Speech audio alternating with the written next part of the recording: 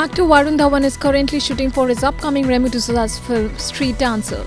He has been rehearsing hard with other artists to nail his performance. Yesterday, while he was heading out for dance rehearsals, a die-hard fans gifted him a beautiful handmade collage of him with his girlfriend Natasha Dalal. Amazed by the fans' effort, Varun instantly accepted the gift and obliged her with a selfie. The film, which is based on the lives of street dancer, will see Varun collaborating with Shraddha Kapoor for the second time after ABCD 2. The film is slated to release on 8th November 2019.